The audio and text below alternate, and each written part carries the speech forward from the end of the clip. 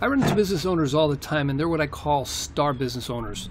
They're coaches, they're speakers, they're trainers, they're consultants, and they make a living off of face-to-face consulting, and they've done really well at it. They're making good money.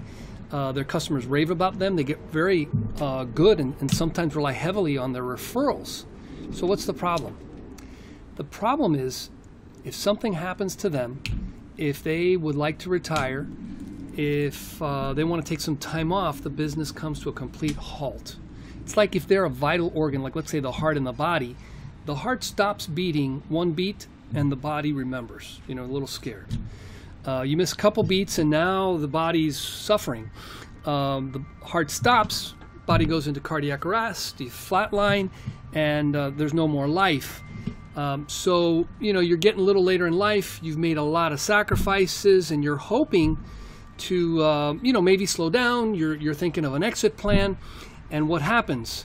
You're locked into this model. Now, in the back of your mind, you might be thinking, well, I could bring in someone else. I could start training someone else. It's not a bad idea, but there's a lot of logistics involved. First of all, you have to find that person. Then you have to train them. Then you have to cross your fingers that that person is not going to decide to go elsewhere. They're not going to have some sort of personal situation that, makes them jump out of that plan. And if they do jump out, it means that you've got to start all over again. And now you're back to where you started. So, when you're in a situation like that, you really have to think, how do I come up with a business model that complements or extends what I'm currently doing now and make it so that I have an exit plan, so that I have a business that's bigger than I am, that I have a business that can live on beyond me. So that's where looking to an online solution comes in really helpful.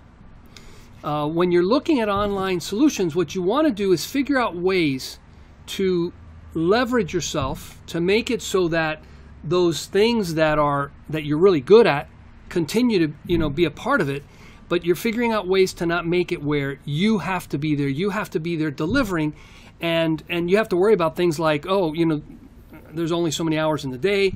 If you're a speaker, there's only so many slots that you can give away. If you have a full schedule, that's it. You're capped out in your income. So what are the things that you can do online that take what you know and make it available and offer a similar service, and sometimes maybe even a better service than if they got you directly? So over the next couple weeks, I'm going to be releasing a series that's going to talk about how do you take the internet. How do you use things like courses? How do you use things like group coaching with maybe a webinar component, with some sort of an office hour component? We're really going to dig into those details, because if you can take what you already do really well, and by the way, one of the strengths you have is that you understand your market and your buyer and your tribe, your community of people really well.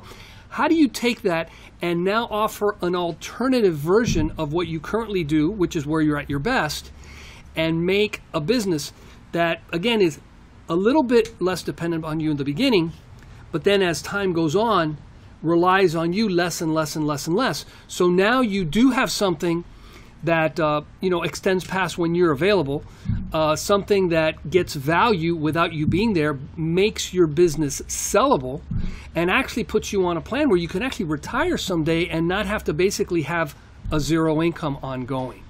So stay tuned. We're going to have a lot more about this.